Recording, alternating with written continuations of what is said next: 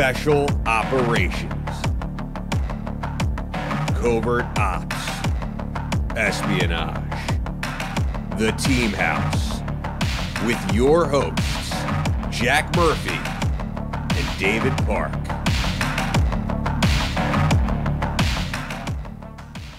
Hey everyone, welcome to episode 187 of The Team House. I'm Jack Murphy, back with David Park. Our guest on the show tonight is Alex Hollings. Alex writes for Sandbox News, also has some of his own stuff that he does, writes a lot about aerospace. We actually had Alex on for a bonus episode a while back, but this is our first, debut public episode with him. So welcome back to the show, Alex. Really happy to have you here tonight. Honestly, thanks a lot for having me. I had a blast last time I hopped on. You guys are really one of my favorite shows to watch. You're definitely one of my favorite shows to hop onto. So thanks a lot for having me. Yeah, anytime, man. D, make sure you clip that. Yeah. So, man, why don't you tell us a little bit about how you got into writing about aerospace defense? I mean, I know you're a former Marine. I have a little bit too much carnal knowledge here, so I'll just let you run with it. You do, but this is a great opportunity for me to kiss your ass. So, yes, anytime. Once upon a time, after I got out of the Marine Corps, I got hurt, so I was medically retired. It wasn't a cool combat injury, but I didn't have any idea what I really wanted to be when I grew up. So I went to college, and I'd always really enjoyed writing. While I was at school, I found that I really enjoyed writing as an adult. But I didn't really think that it was necessarily a career path. So when I graduated with my bachelor's, I went straight into grad school, got a job for a defense contractor working as an HR guy, which was not the right field for me, but it was a good paying job. And the defense contractor built systems for the F-16, among other things, targeting systems and things like that, which kind of gave me an introduction to the tech side of aviation and sort of the backside of it, where, a lot of people don't realize that a lot of the most advanced technology we have today is still, soldered by hand through a microscope, because it's cheaper to produce it that way than with machines that can achieve that same level of accuracy. And it was a really interesting kind of, crash course in the tech field. But then my mother-in-law passed away pretty abruptly, and my wife and I realized that you can work in a job that you hate right up until you die, and you never got the opportunity to pursue your dream, So we decided to throw most of the stuff we had away and move down to Georgia, because I used to work in racing. Georgia had a lower cost of living. I could do contracting work for some racing teams. I worked for Skip Barber Racing for a long time while I was getting started in writing. But my first big break as far as covering defense was from you. I will never forget.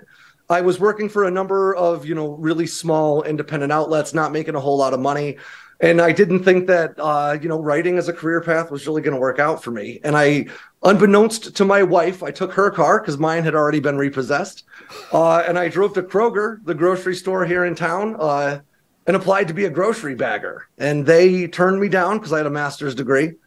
And I, went back out to my car and sat there going, I have too much education to be a grocery bagger, but I can't find any other job here in Dawsonville, Georgia, where I was living at the time. And that's when my phone rang. It literally did change my life. You guys gave me an opportunity. First, I was doing syndication content, looking for good stories, things like that. Before I knew it, I was, writing a weekly article, and then I was doing dailies. And the time that I spent working under you was really what gave me the opportunity to branch out. And after a little while, I was covering mostly the Pacific, but some technology stuff as well. But I was focusing a lot at the time on North Korea and their ballistic missile programs. And as a result of that work, Popular Mechanics reached out to me and asked if I'd be interested in doing some work for them, first relating to China's military modernization, and then it just sort of snowballed. I've been working for Popular Mechanics now for, I think, maybe 5 years.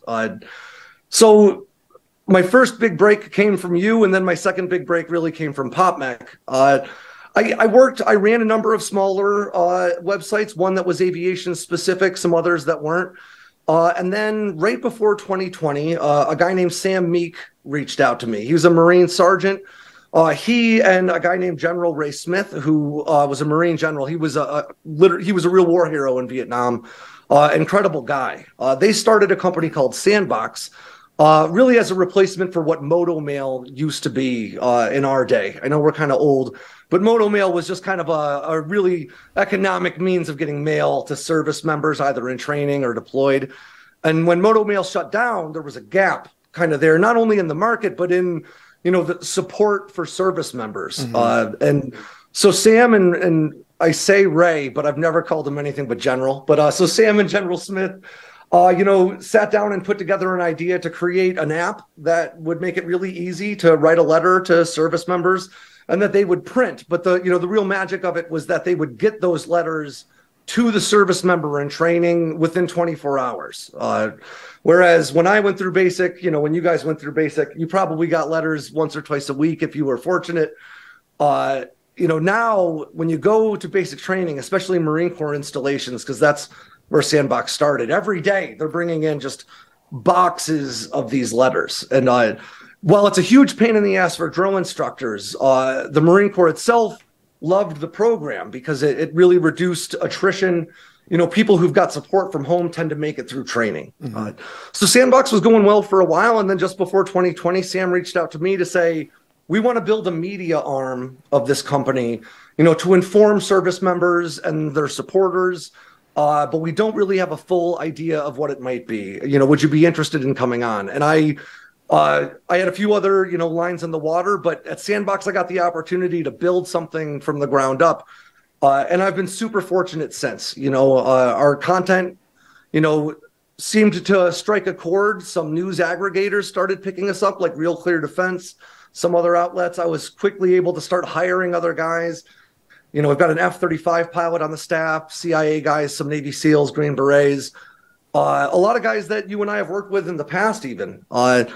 But then maybe a year ago or so, I noticed that a lot of people were just reading my articles on YouTube. And I was like, well, shit, maybe I could just do that myself. And so we started our YouTube channel, and it's done really well since.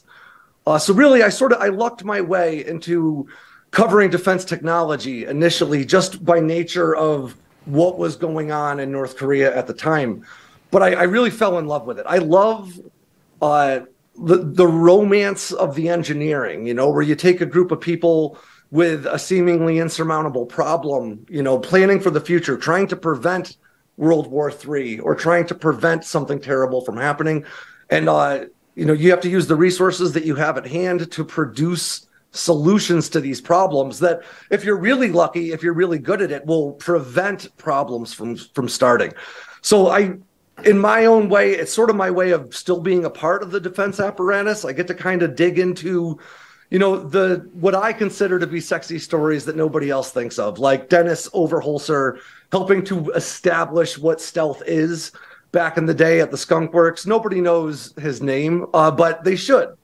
Because he, revolutionized the way, air combat plays out. So I really love those undertold stories about solving problems before they manifest. And I'm really lucky that people kind of like my take on it, I guess. Alex, in my opinion, you go so far above and beyond like what a journalist does, because you really love this topic. And were you a kid who built model planes? You're like an aficionado in addition to being a journalist, right? Honestly, that means a ton. But yeah, I'm a tremendous nerd, first and foremost, which helps. But yeah, I've always first of all, I've got way too many problems, including with my vision. Nobody would ever let me fly an airplane. But to be honest, as crazy as this sounds, I don't even really want to. I love, the engineering aspect of it. I love the strategic aspect of it, where you can make 20 of something and it can literally shift, the entire basis of geopolitical discussion for decades to come. The B-2 in that case. So in a weird way, I'm like that. I am that guy who's lucky enough to have somehow monetized my passions. If I were still an HR guy, I would be up at night reading about these programs anyway. And I think that that's probably why, my work has done fairly well, is just that I'm super pumped about this stuff. Right. And so when I relay that, I think that even if you think it might be kind of a boring topic, you're like, what the hell is this guy turning red in the face about? Maybe I'll give it a minute. Well, and that's the thing, is that you do with such passion that I think that anybody can see that it's not just your job, it's your love. Yeah, I honestly, I won the lottery. I really feel as though, Jack can tell you from my early days in writing, Jack really did take me under his wing and let me ask him stupid questions that I was too embarrassed to ask other people. And Jack also he gave me a lot of the seemingly obvious advice that you need to hear. One of the big problems that I've worked from home my entire career as a journalist. And I always had this sense that I'm not real, imposter syndrome. I'm just some dummy in his pajamas, doing a lot of research and staying on top of things. And Jack was the guy who was like, they're all just dummies in their pajamas. Some of them go and work in a cubicle every day, but there isn't anything biologically different between you and these other people. And he told me that when I needed to hear it, I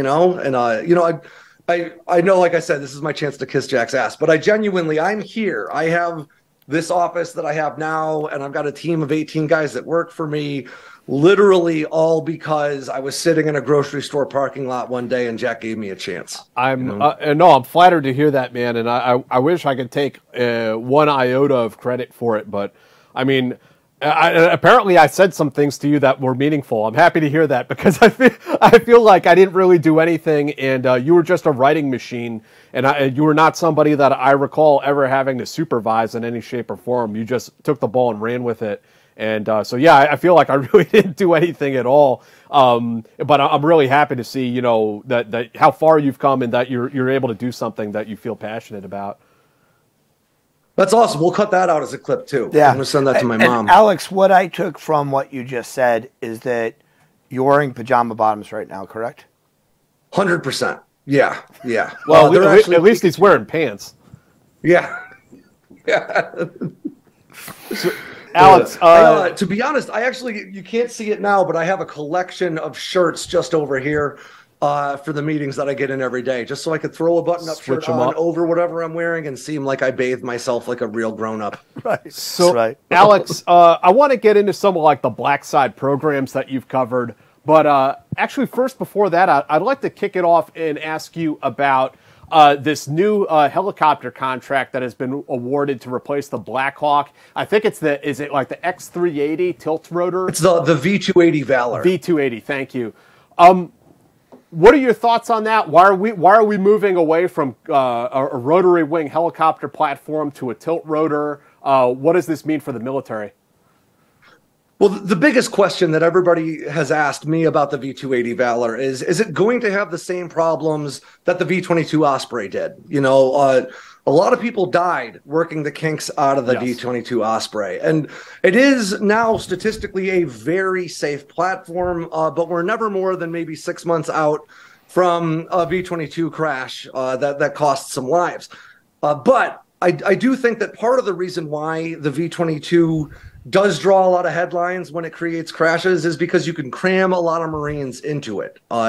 When an FA-18 Hornet goes down, you might lose one pilot. Depending on the Hornet, you might lose 2 crew members. But when a V-22 goes down, you could lose 10, right?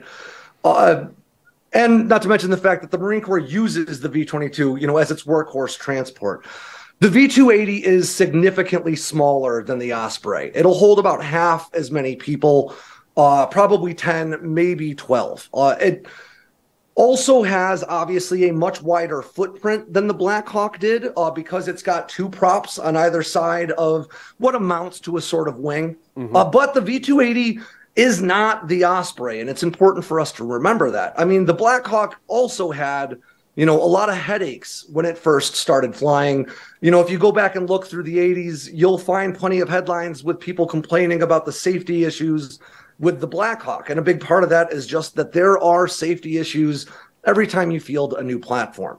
But the V-22 was the first tilt rotor aircraft that we put into service. So it's tough to compare that to, the fourth or fifth military specific rotorcraft that we've developed. The UH-1 Iroquois, the Huey, was actually the first helicopter ever developed specifically for the military. And the Black Hawk benefited from a lot of lessons learned through the Iroquois service. And the V-280 Valor, similar, has benefited from a lot of lessons learned from the Osprey.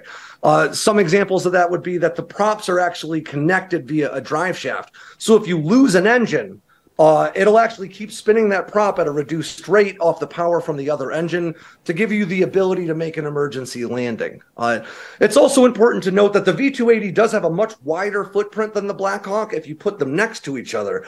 But if you park the V-280 perpendicular to the Black Hawk with its two props lined up this way, it's actually not that much larger a footprint than the UH-60. How good will it be? To be honest with you, I don't think anybody can say that they know. I think part of the reason why the V-281 was that its competitor from Sikorsky, I'm blanking on the name now, they were having a lot of troubles with the transmissions and with the design of the propeller blades themselves. So even to this point, it's got fewer hours logged in the air than the Valor does. The Valor has just already proven to be more reliable than its competition for the contract. But it's important to remember that we're talking about a platform where there is one flying prototype right now that's logged fewer than 300 hours, So it's tough to make long-term assertions about how capable it will be. But if it does work the way that it's supposed to work, it'll be really, really important when it comes to countering China in the Pacific. It's got more than double the range of the UH-60, can travel at more than twice the speed, can carry 2 more troops than the UH-60, and has significantly better fuel range. And this stuff all means that in the Pacific, where we're talking about dramatically large distances, especially compared to the Middle East where we're accustomed to fighting, that range changes a lot. The ability to cover more ground faster means that you can mount operations from further away outside the area denial bubble created by China's, anti-ship missiles and things like that, and still conduct the kind of operations that we're accustomed to conducting, especially within the Army. The UH-60 couldn't do that in the Pacific. And, it's a 40-year-old platform. So as these platforms age out of service, we've got to replace them with something.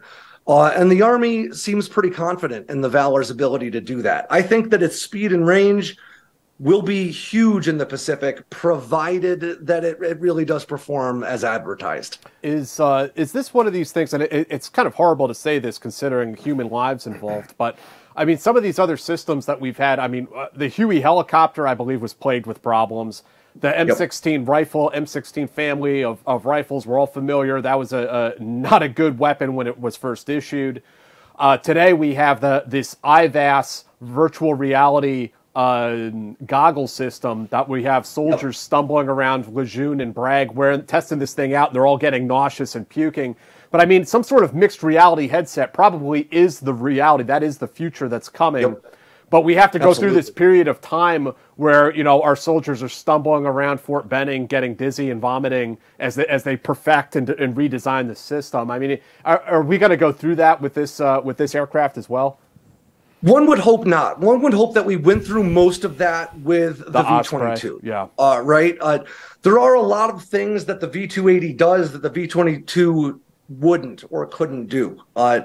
But to be honest with you, we're probably still going to run into a bit of it. It's important to remember, again, that this is only the second tilt rotor platform that we're putting into service, and to your point, it sucks to talk about it this way when there are human lives at stake, but there really are growing pains anytime you field a new system. And it's very likely going to cause deaths. The F-16 is a great example. It's now the most successful in terms of sales and nations operating it of any fourth generation fighter on the planet.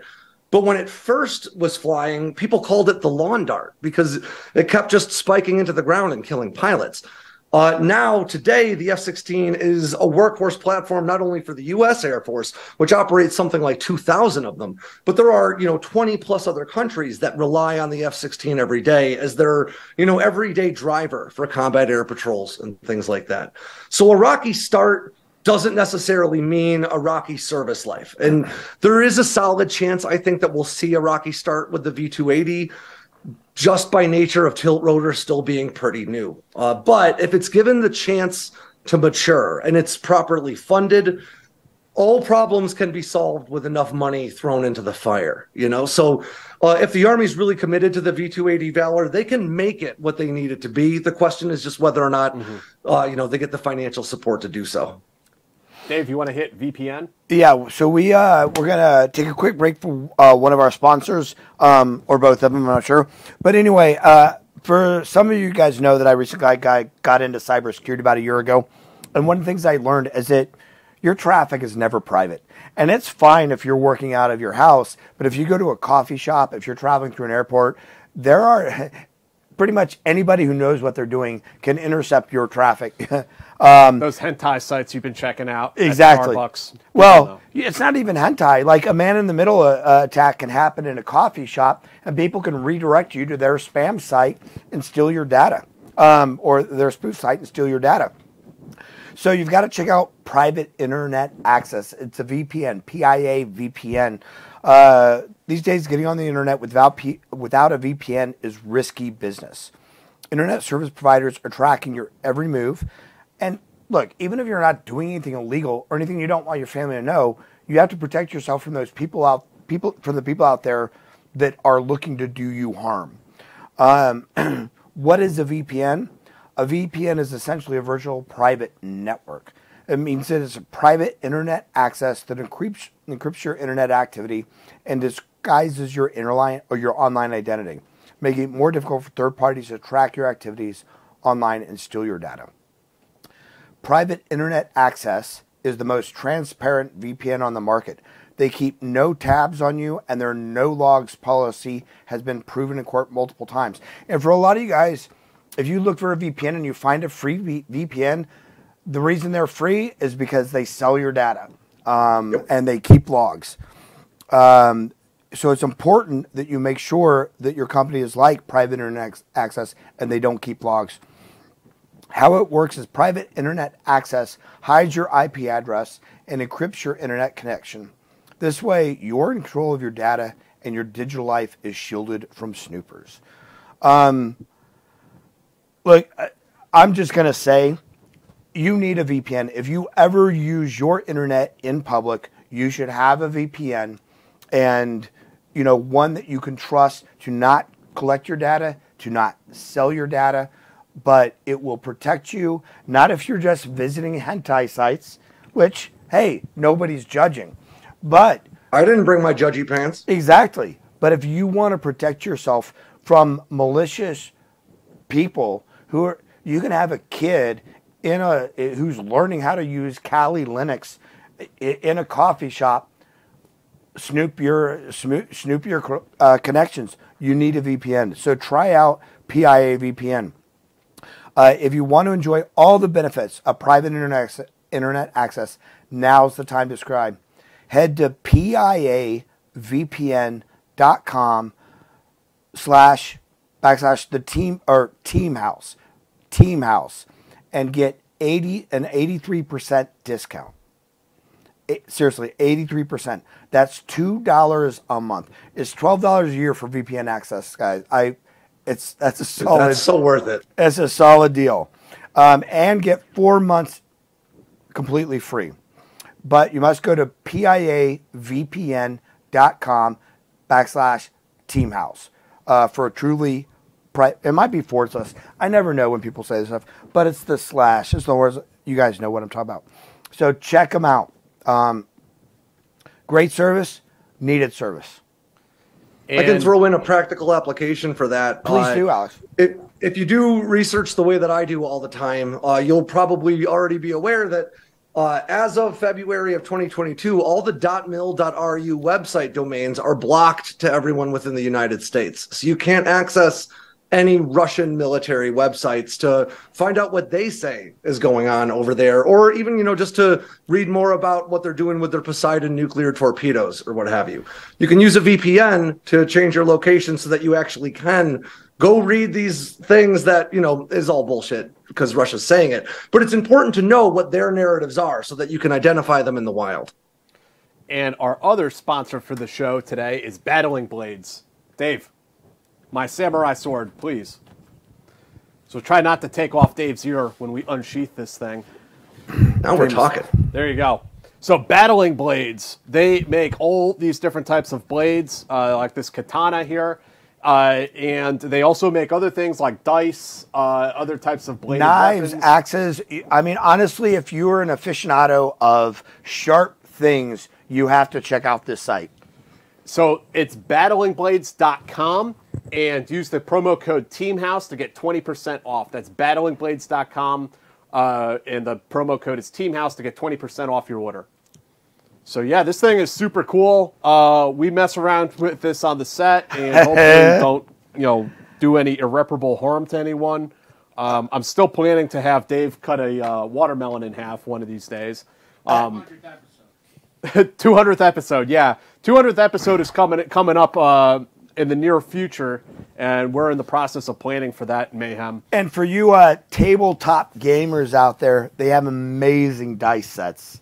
And we're getting one in soon to show you. So, Alex, you said you told me that you've worked on 3 different stories lately about what are or were top secret hypersonics programs. Do you want to walk us through some of those stories and sort of update us on where all of this is at right now? Yeah, absolutely. I mean, hypersonics have been a real buzzword over the last few years, especially in the defense industry. Hypersonic missiles are, technically speaking, missiles that travel faster than Mach 5, or around 3,838 miles per hour. But that's not really specifically what modern hypersonics are. All ballistic missiles, all spacecraft that re-enter the atmosphere are technically hypersonic. The space shuttle used to break Mach 25 on its way, back in from orbit. What modern hypersonics really are not just incredibly fast, but unpredictably maneuverable. That's what the hypersonic weapons that Russia and China have in service theoretically offer them, and that's what the hypersonics that the U.S. is currently developing offer. Hypersonic missiles fall into one of 2 categories, either boost glide weapons that are similar to ballistic missiles, but they fly along a more suppressed ballistic flight path, and they might hit, Mach 20 while closing with a target. And then hypersonic cruise missiles, which use a propulsion system called scramjets, which is a form of air-breathing jet engine good for high Mach speeds. And these will probably hit, Mach 5, Mach 8 maybe on their way to a target. But they're very dangerous because they can use the curvature of the Earth and geological features to sort of mask their approach. But the problem with hypersonic missiles is that they are immensely expensive. China and Russia both have boost glide weapons in service, but they're both deterrent weapons. Russia's is the Avant-Garde, which is a nuclear weapon that's launched from their RS-28 Sarmat ICBM. So their hope is never to use it. China's DF-ZF is launched from their DF-17. It's an intermediate range ballistic missile. It is specifically designed to engage American aircraft carriers at potentially, 4-digit ranges. So again, this is a weapon that they're hoping never to have to use. They're keeping it so that they can threaten the United States with it, for geopolitical posturing purposes. If you use either of these weapons, it's, the onset of World War III. Nobody wants that. Right. The U.S. is trying to develop conventional hypersonic weapons, both boost glide and cruise missiles. But again, these things are crazy expensive. The DoD estimates that they're going to run between $89 and $106 million a missile, which is just useless for most applications. There's real value there for taking out an aircraft carrier. A $14 billion investment, throw a $100 million missile at it, sure. But for most other situations, hypersonics are prohibitively expensive. Just doesn't really make sense to field them, especially when you could launch 50 Tomahawks for the same price. And no matter how good the enemy's air defenses are, 50 Tomahawks are going to saturate the air defense system, and a bunch of them will make it through. But the real answer to solving hypersonics is aircraft to use as delivery vehicles as opposed to using missiles. Like, you could develop this exotic scramjet propulsion system just to embed it in the foundation of a bad guy's house doesn't make a ton of sense. But if you produce what's called a combined cycle turbofan scramjet, that's basically a traditional jet engine that you'd find in a regular fighter aircraft, married to a ramjet or a scramjet that's good for higher Mach speeds. By combining those two together, what you do is you create an aircraft that can take off and land using that turbofan just like any other aircraft. But once it breaks Mach 2, Mach 2.2 or so, where turbofans are no longer very efficient, the scramjet can take over and propel it up past Mach 5. You guys, probably saw the Dark Star and Top Gun Maverick was a very realistic depiction of what a combined cycle turbofan scramjet propulsion system would be like. You saw, Maverick adjust the throttle and hit a button, and you saw the air bypass flip up for the air to start going through to the scramjet. So that's not fiction, and obviously the Dark Star featured in Top Gun Maverick was actually built by Lockheed Martin Skunk Works, and which was a great marketing play for Lockheed, but may have also been a bit of misdirection in favor of actual programs that are going on. Right now, there are 2 publicly disclosed programs that seem to be aimed at fielding operational scramjet-powered hypersonic aircraft. The first one is the Air Force Research Labs working on a program called Mayhem, which is very, very cool. The premise is basically taking a traditional turbofan engine, marrying it to a scramjet that's capable of Mach 12 or better, potentially. But we're probably talking sub-Mach 10, and putting it into a system that can carry out. They want it to serve as an ISR platform, intelligence, surveillance, and reconnaissance, but also as a kinetic strike platform.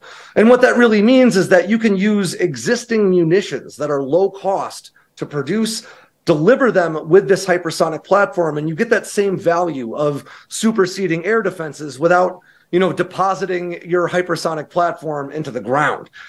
So the Air Force Research Labs Mayhem program has been going on for a while, but it's been kind of hidden amongst the U.S. has got 70 plus hypersonic missile programs in development right now. And Mayhem has just sort of been one of them mixed in. And they used a lot of words that sort of made it seem as though it might be a missile early on, that they've been refining in subsequent contract awards to the point where now it's a multi-mission platform, which really suggests drone rather than missile. But they're not the only show in town. There's another program that's received Air Force funding being run by Hermeus, which is an Atlanta-based firm. I've met with these guys a number of times. A lot of them are young. They're a bunch of kids, honestly, building what is first going to be their quarter horse, which is a hypersonic technology demonstrator. They're aiming first for Mach 4 and then Mach 5 later this year with their quarter horse, using their Chimera engine, which uses a ramjet rather than a scramjet, but is a very similar, premise.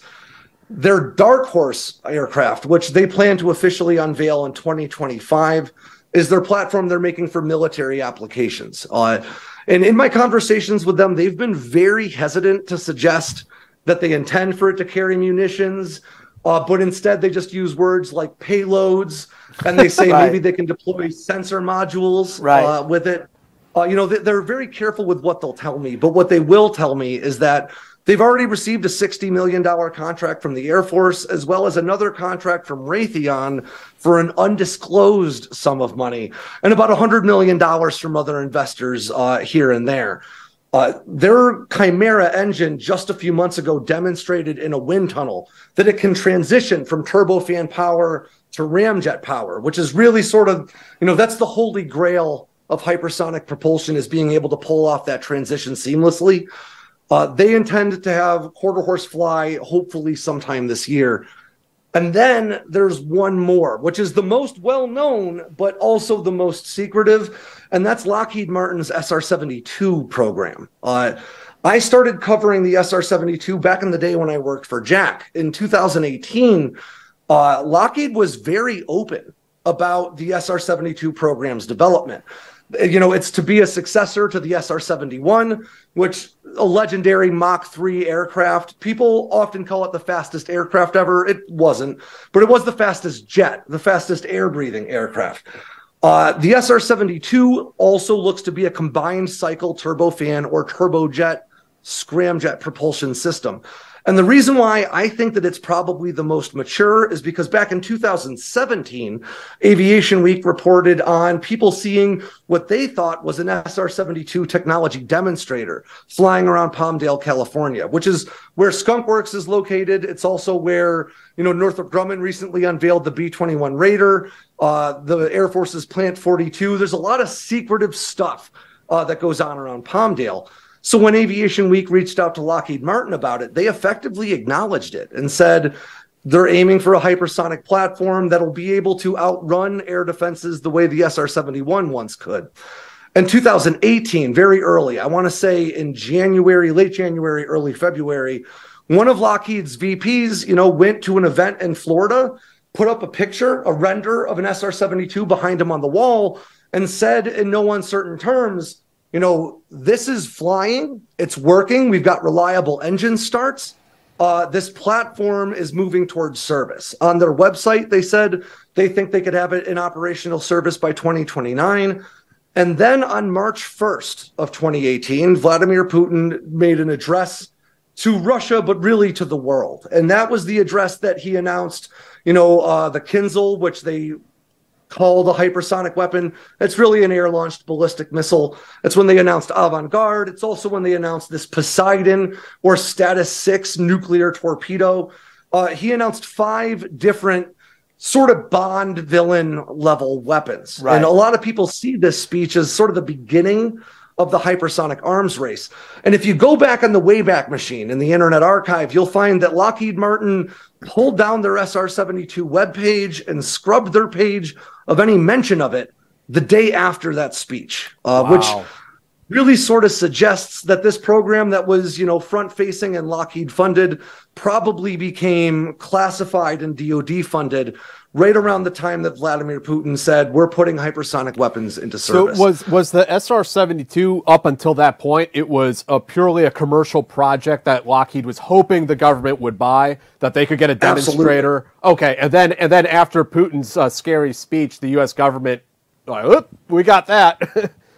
To the point where, in 2015, Popular Science had the SR-72 as their cover story. Talking about how this is a program of record at Lockheed Martin. It isn't a DoD contract. It's a program that they're developing because they think it's promising. And that webpage stayed up. It continued to get updated. They even put that cover story up on their page. And again, in 2017, they spoke pretty frankly about it with Aviation Week.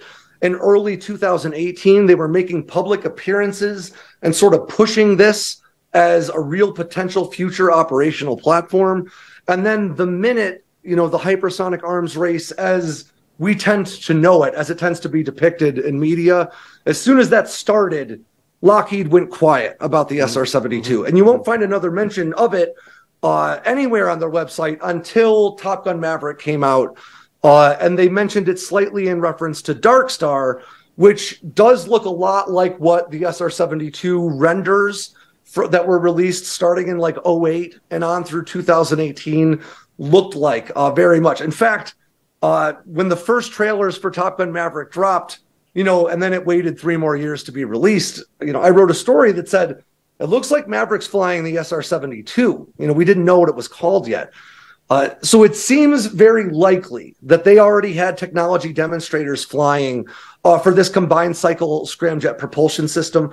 On their website, they said that they were working with Aerojet Rocketdyne to produce this engine, which, as far as engine manufacturers in the United States go, that's probably your best bet if you're trying to develop this new exotic sort of propulsion system. The reason why scramjets are so tough to operate, I'll see if I can explain this briefly, but turbofans like the F-100 and the F-15, they're using the F-100 as the core turbofan for Hermeus's Chimera engine as well. They basically work by having a big compressor fan suck air in, and then a bunch of compressor fan stages compress that air, Then that air is mixed with fuel and ignited and pushed out the back. And as it's pushed out the back, it spins the gears, which actually spin those compressor fans up front and creates propulsion. Those are very effective engines up to a certain speed. You can use afterburners to push it up past Mach 2, but afterburners are really inefficient. It's effectively just dumping fuel into your exhaust to create some extra propulsion. So a scramjet, on the other hand, has no compressor fan. It has no moving parts whatsoever. Scramjets can't work from a dead stop like a turbofan can because it doesn't have that fan. But once you're moving fast enough, the pressure of the air flowing into the scramjet is enough to create the compression it needs for ignition. And because there are no moving parts and nothing to impede that airflow, scramjets might be worthless below Mach 2, but they're very, very efficient from Mach 3 up past potentially Mach 18, NASA thinks, maybe even higher. The problem with scramjets, though, is that you need another method of propulsion to get them fast enough to operate. So today's scramjet-powered missiles use a rocket, a single-use rocket, to get them to altitude and to speed before the scramjet can kick on. These combined cycle engines use a turbofan so that you can take off under turbofan power, fly at hypersonic speeds, but importantly, then slow down and land again under turbofan power, a completely reusable platform. It takes hypersonics away from being way too expensive to use and makes them everyday practical. And that is really important, not just for defeating air defenses, but also for overcoming the tyranny of distance. When you're talking about huge distances in the Pacific or supporting special operations troops in places like Africa, an MQ-9 Reaper, is not a very fast aircraft. It does 130 miles an hour.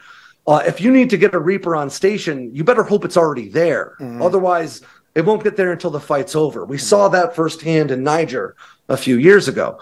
But with a platform that can deliver ordnance traveling at Mach 8, it can cover a huge amount of distance in a very short period of time and deliver life-saving munitions for close air support, conduct ISR in places where satellite coverage is limited, or, as Hermeus's COO, Skylar Shuford, told me, deploy sensor nodes to get a communication system back online if it's brought down by enemy contact. So stealth was really what ended our love affair with going higher and flying faster. The SR-71 famously outran something like 4,000 missiles over its career. Wow. Brian Schul tells a story that may be apocryphal, but he says he got his SR-71 up over Mach 3.5, which is about 500 miles per hour faster than a round fired by an M16. This is crazy fast. Yeah. The SR-72 and these other platforms are looking at being twice as fast, if not faster. Holy shit. I have a couple of questions. So you said this hypersonic arms race. What does that look like? Because we're used to the nuclear arms race. What does that look like? And what does it look like for America to lose that arms race? So the first thing I want to say, and if you Google my name, you will find articles with headlines that say things like America's losing the hypersonic arms race at some outlets. I didn't write those headlines. The hypersonic arms race is not as it appears in most media. We sort of present it as though it is, like you're saying, like the nuclear arms race, this singular race. But it really isn't. It's three different races with three very different finish lines. As I mentioned before, China and Russia both have deterrent hypersonic weapons in service, but they have a number of others in development. Russia's Zircon is a scramjet-powered cruise missile that they plan to mount. They plan to fire from their Belgorod submarine as well as their new attack submarines. China's hypersonic weapons are all about creating that area denial bubble to keep American aircraft carriers away from Chinese shores so that America's most potent form of power projection can't be leveraged in a conflict with China.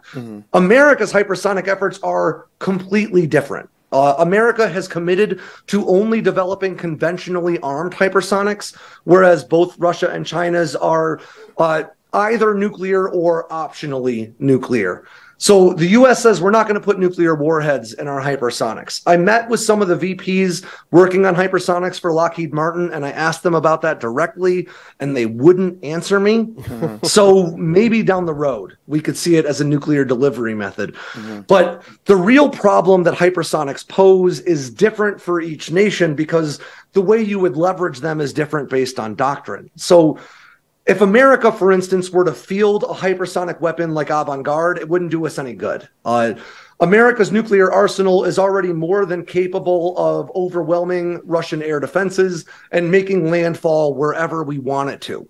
So to develop and field a weapon like Avangard would really just be a publicity stunt. It would be a race for headlines.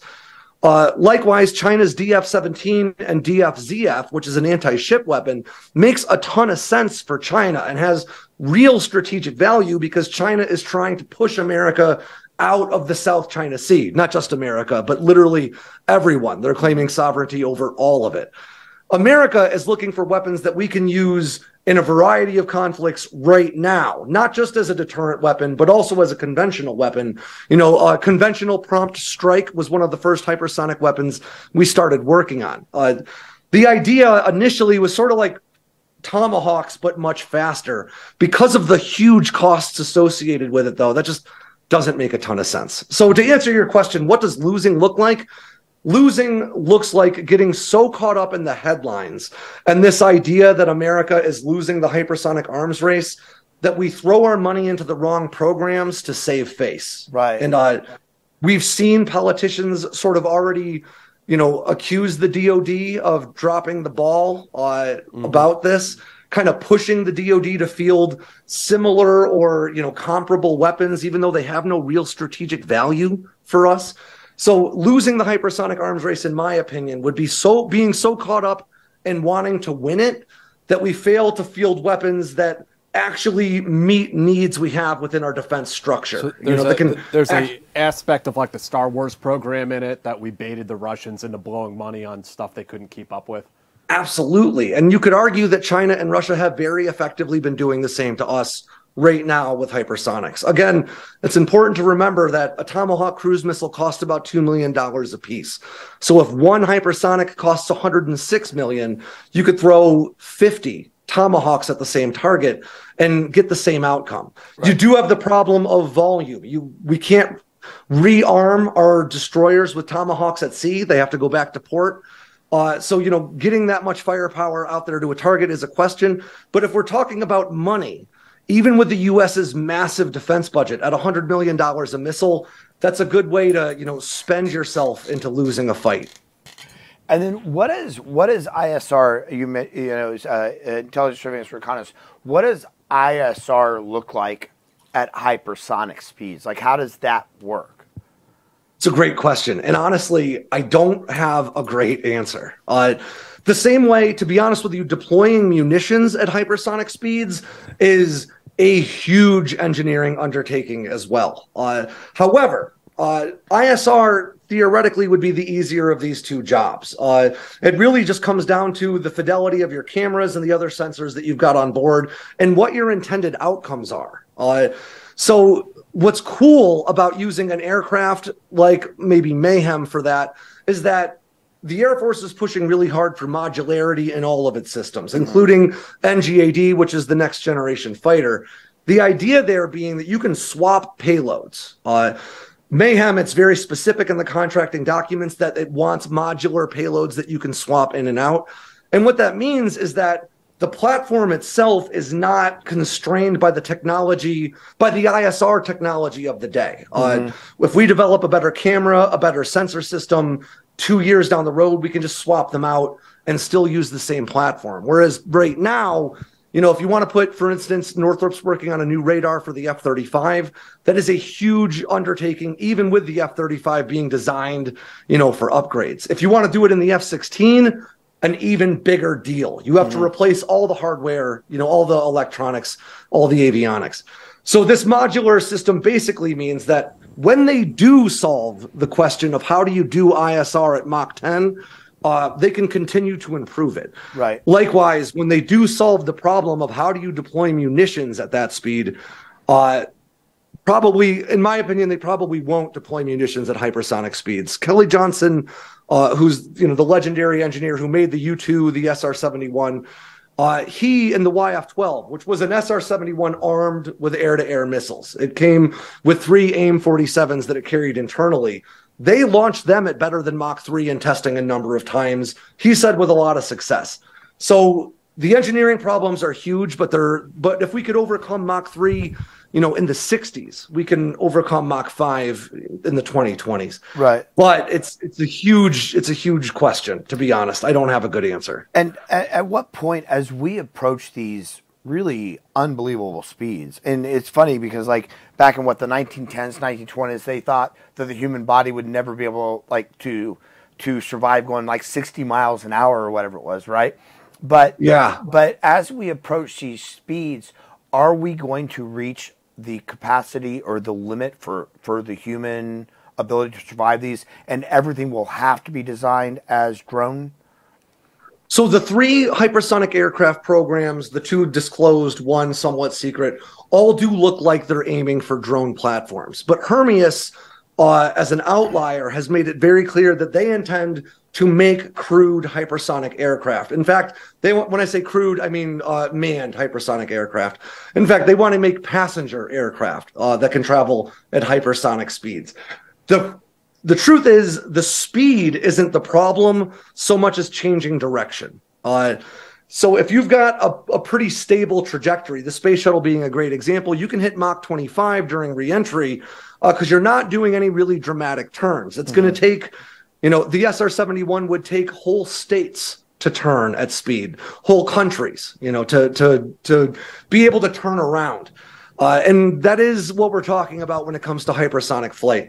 But the truth is, we're going to have to make these drones, and more than that, we're going to have to use AI to solve some of the problems. The RPAs that we have now, remotely piloted aircraft, like the MQ-9 Reaper, are really effective, but they're not good for air-to-air combat because of lag. Mm-hmm. It's about 1.5 seconds for the video feed to come from the MQ-9 to the operator. Then you have the operator's decision-making time, which might be 1 second, maybe less if they're really effective, and then a 1.5 second lag for it to reach the MQ-9 again. Mm-hmm. So by the time the MQ-9 reacts to what it sees, 3 or more, a minimum of 3 seconds, probably 4 or even 5 seconds have gone by. That's too long to be able to do something effectively when in 5 seconds you might cover 50 miles, right?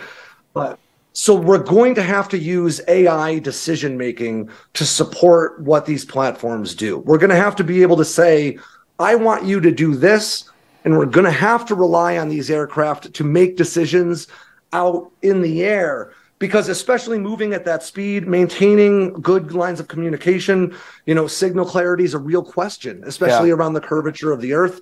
And you don't want to run into a situation where you lose signal and it falls out of the sky or turns back. You want it to complete its mission. So just like the Loyal Wingman programs we're looking at for the next generation of fighters, these are going to have to be AI-enabled drones, not necessarily because of the G-forces, but literally just because of the decision-making process. And it's significantly cheaper to field these things without life support systems on board. So we need to send ChatGPT to Top Gun, basically. Yeah, basically. Yeah, the AI, they already are doing it. They did an AI versus F-16 pilots dogfights, not last year, but the year prior. And I want to be clear that the fights really did favor the AI, but the AI won undefeated. It went, I think, 5-0 without the human pilot even getting a shot in. So we're getting there. The AI thing is a whole other conversation that my old Ranger buddy Paul Shari actually works on AI stuff for DoD down in Washington. We'll have to get him. I've actually been using it more and more for my YouTube stuff. I've been using AI upscalers for old aviation footage and really? Adobe's AI to clean up my audio. Actually. Interesting. So Alex, I guess another thing I would like to query you on is the stealth helicopters, that one of which went down in Abbottabad. This is like an enduring interest, an enduring subject that, we still don't know a hell of a lot about these things. I mean, I haven't even heard like the official designation of what the helicopter is called, but we think it's a Black Hawk variant. I mean, what have you come across in your research or your sources? What have you learned about it? So to be honest, I haven't heard an official designation or even an unofficial designation for it. But what I have heard is that it is a UH-60 or started out as a UH-60 that had a lot of work done to it, not just to reduce its radar return, but also to reduce its sound profile, to make it much quieter. That work was primarily in the rotor blades themselves. The way the rotor blades are produced just makes them significantly quieter. There are reports from the Bin Laden raid where people didn't hear the helicopters until they were literally there. I have heard that they are not particularly easy to fly, which makes a great deal of sense. You know, when we're talking about the UH-60s, when we're talking about, you know, the 160th converting a handful of these platforms to have a smaller radar profile and to be a lot quieter, this is not a huge at volume production where you're going to have a lot of R&D and you're going to work all the kinks out and it is going to work like a charm. It's really more like a garage build with a huge budget. Yeah. You know, and those stealth Blackhawks aren't the only, you know, situation like this. The R9X, which is the Hellfire missile full of swords. Yeah. I've heard from a number of pretty reliable sources that it's not a production missile, it's a kit where you swap out the warhead from the Hellfire and swap in the deployable blade section. Very similar idea. These are things that are done not necessarily in the field, but, you know, Monster Garage style, if you remember watching the Discovery Channel 15 years ago. So they're not particularly refined, and I think that that's probably why we haven't seen them become a bigger and more prevalent thing, because they can do their job, but from what I understand, most pilots would rather not fly them. But I haven't heard anything about these platforms in a while. So if they are still flying, I'm sure we have them. This kind of runs along into the same area as Aurora. I don't know if you guys are familiar with the old legends surrounding Aurora, this idea that we had a hypersonic or a high supersonic platform that we were testing in the 80s and the 90s. I've talked to a bunch of guys from the UK Ministry of Defense about sightings of Aurora that happened over there. If something like Aurora happened, which I don't think Aurora was its name, but there was, it seems, a technology demonstrator meant for that sort of stuff. We're not talking about 747s or F-16s. We're talking about, you know, a very, very small batch of these things that are really handcrafted. And that's probably what we're talking about with the Stealth Blackhawks too. Small batch production. They probably started with UH-60s that either hadn't flown much or were new airframes, literally bolted a bunch of shit to them to see what would work. Once it proved pretty effective, they just sort of put it into use. But I think that it's more likely that we'll see a much more refined version of a stealth platform, a stealth rotorcraft emerge later on, maybe as a result of the V-280 Valor. But what I do know about those stealth Blackhawks is that I don't know much, except that pilots don't like them. How about, I'd like to also query you about like blackside drone programs, because I mean, we have a whole slew of publicly disclosed drones. There's sort of like the tactical level Scan Eagle stuff. And then like, I call them the GQ of the RPA world is the Reapers, those guys. Yep. But then I've been told that there's also this like additional tier of like just totally unacknowledged blackside drones that the intelligence community and maybe the military has some as well. That they flew in combat zones in places like Afghanistan, but maybe other parts of the world as well. Maybe over places like Ukraine today. And I was just wondering what you've come across in your research on that. I would say this is one of those things that, you know, I can't tell you that I have a source that I can cite to confirm it, but all but certain. You know, the RQ-170 and the RQ-180 are both still very secretive platforms. The 170 people called the Beast of Kandahar for a while because they saw it flying before anybody really knew what it was. I think that we probably see, because occasionally you'll see an RQ-180 sighting on Instagram or something, but for all we know, it's not. And what I mean by that is there are lots of different ways to field a black triangle in the sky. And it's very difficult when you're looking at the sky to assess scale of it. How big is that? How, which one is it? How can you determine between an RQ-170 and an RQ-180, or maybe even a B-2, depending on the angle that you're at from it? And that creates tons of room for plausible deniability, for triangular, stealth platforms. And the nature of these reconnaissance aircraft makes them really well suited to be just a black triangle that you can kind of hide amongst the others. You can field as many of these as you want with as many different payloads as you want, because they're intended to fly at very high altitude, usually under cover of darkness. And if anyone does see it, most people wouldn't be able to differentiate it between one and the other. And because of that, we've probably got a lot of very stealthy drone platforms, especially for things like high altitude reconnaissance and stuff like that we haven't disclosed or acknowledged yet. A lot of people talk about, I think, I'm blanking now, the TR3 or whatever. It was along with the Aurora Legends. It's this idea of a giant black triangle. And you can find pictures online that may be doctored, but look like a very big triangle with, contrails coming out the back. But how would you know if that's just a painted RQ-180 or if this happens to be something different? So I think that it is all but certain that we have got a veritable fleet of different unmanned aircraft that we can use for a whole variety of things, including strike missions, because it wouldn't be that expensive to field. And it's important to remember that America's black budget floats at around $65 billion a year. That is the entirety of the Russian defense budget. And we devote that just to clandestine operations. So there's certainly money to put these sorts of things into service. Fucking A. It's interesting because you mentioned that the company that you said was like a lot of smart kids, basically. Hermeus, right. Where are these kids coming from, right? It's amazing to me, and it needs to be celebrated, but where are they coming from? So I have a theory on this, and it's sort of tied to time frame. Back in the 70s, it was a really exciting time to be an airplane nerd. I wasn't around yet, but, in the 70s, we got the F-16, the F-14, the F-A-18, the F-15, the F-117 came in the early 80s. The B-2 came, was unveiled in 89, entered service in 97. That span of time was incredibly exciting to be an airplane nerd. And if you wanted to get into these fields, you would go get into these fields. Right. But then things tapered off because, the Cold War ended. We went into 2 decades of the global war on terror, where more budget was being allocated to, maintaining ops and maintaining the equipment that we have.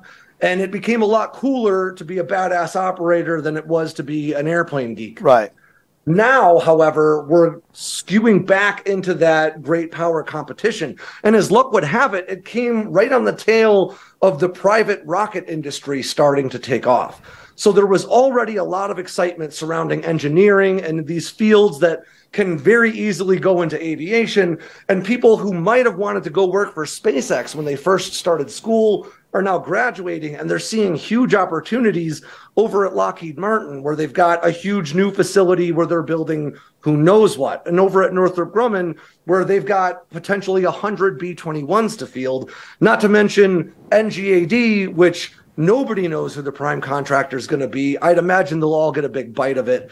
And then you've got the Navy's FAXX program. It is a really exciting time to be in aviation. And as a result, we're seeing young people get excited about it again.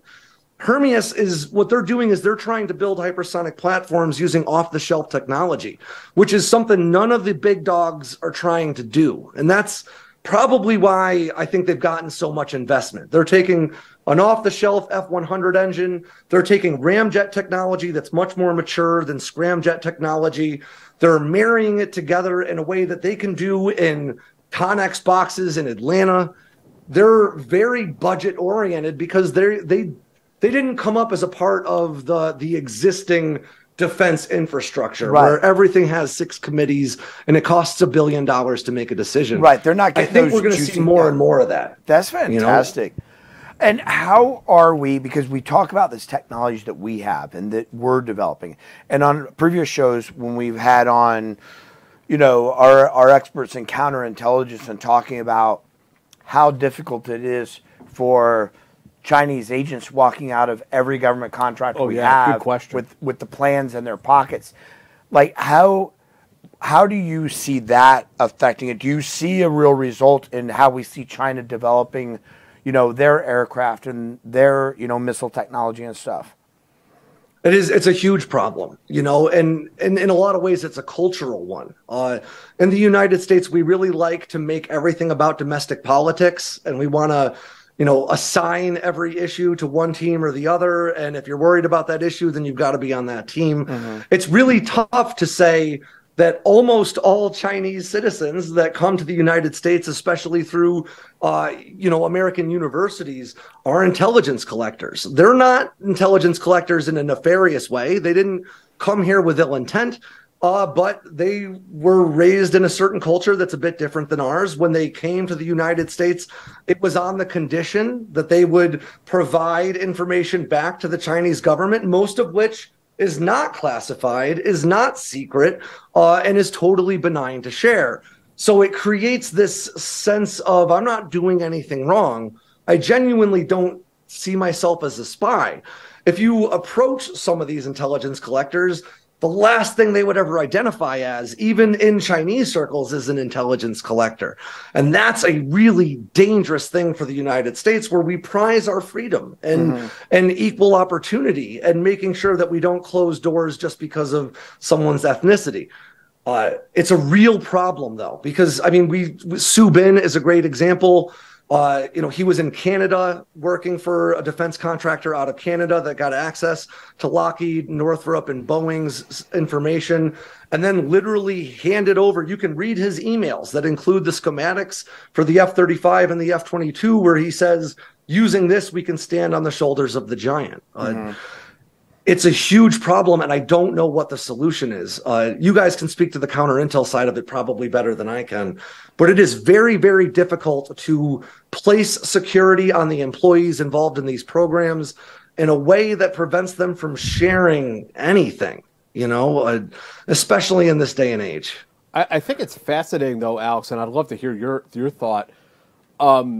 There's this idea out there amongst many people, and I come across all the time, that the United States government can't keep a secret, that everything leaks. Everything leaks. DC is like a sieve. Everything comes out. And indeed, a lot of stuff leaks. However, it does seem that our government is able to lock down and keep secret some of these classified aviation programs. There's a lot of stuff that, you know, I cover more special ops in the intelligence community, and if I dig hard enough, I can usually find out what I'm trying to find out eventually. But with these aerospace programs, it really is, from my perspective, a black hole. I mean, what do you think about how they do, how the counterintelligence they have around these programs, and how they keep them compartmentalized and secret? Honestly, NGAD and the B-21 are both great examples of how the DoD can still keep secrets. I mean, these are publicly disclosed programs, but the B-21, I mean, we have 6 of them at some stages of production. There are rumors, I don't particularly buy these rumors, but there are rumors that that first B-21 we saw roll out of the hangar has actually already flown.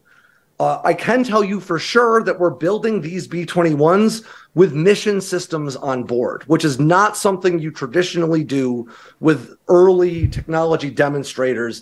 It's not something you usually do for testing. We say right now that we're doing that because as a result, the B-21 will be that much further along. It'll be that much more mature by the time we move to production. I think that it's far more likely that a lot of the technology we're seeing in the B-21 has already been flown in some of those undisclosed drones we were just talking about earlier.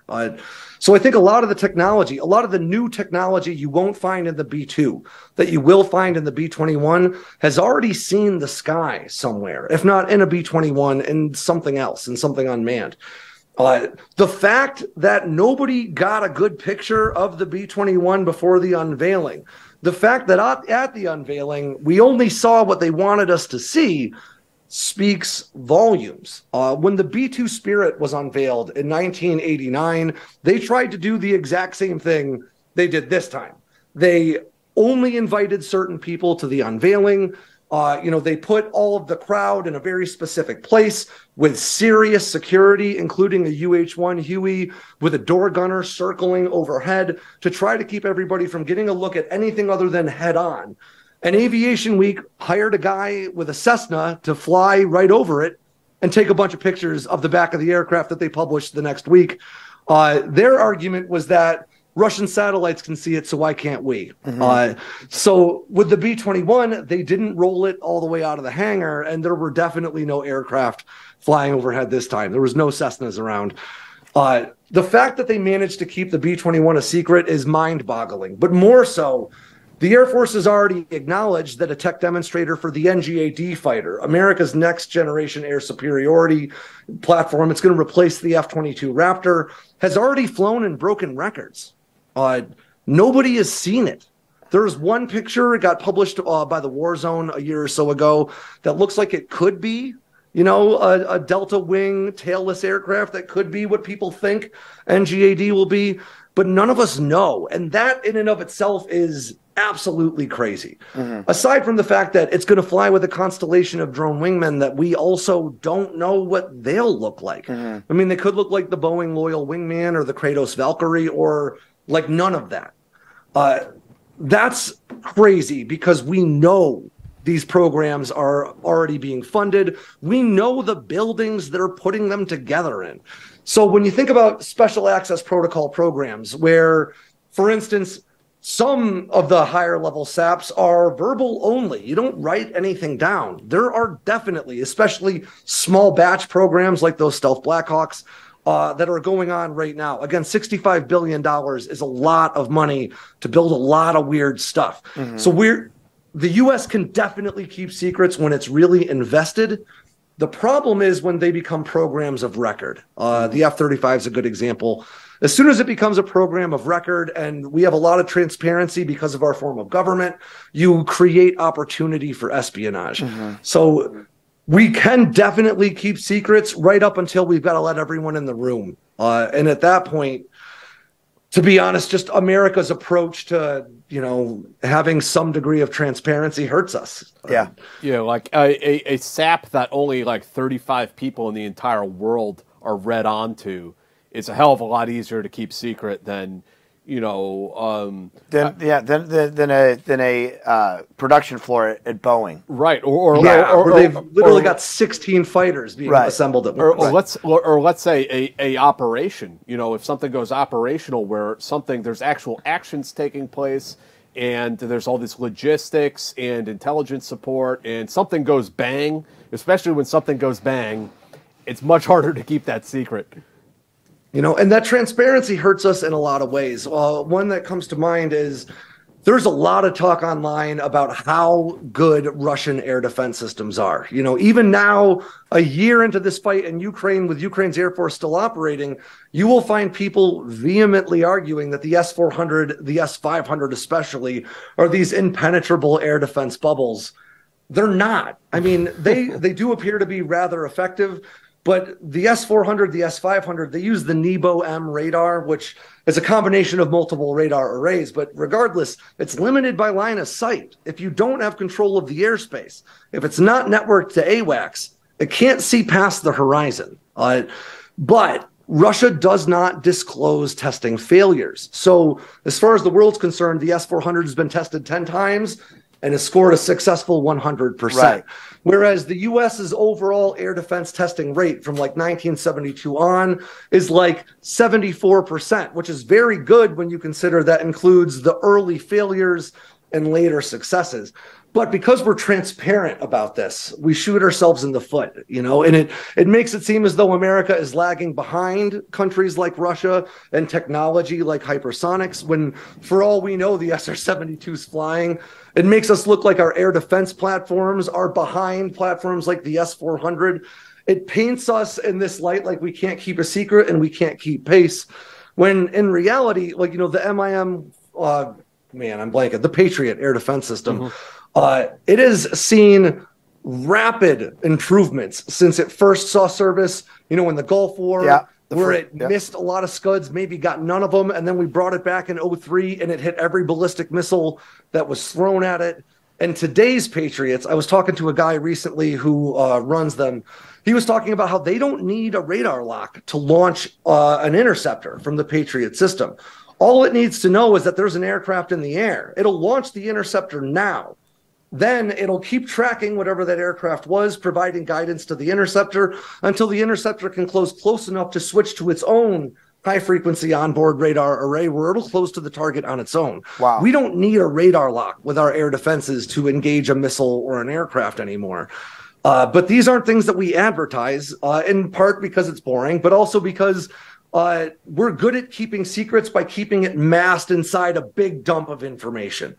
If you just make it, you know, somewhere on page 64, people tend not to look. And that's our best way of keeping secrets, is just using all the red tape and bureaucracy. So, Alex, this is outside the frame of air power per se, but with drone technology, how far in the future do you think it is before every combat soldier is like Falcon and has a personal Red Wing?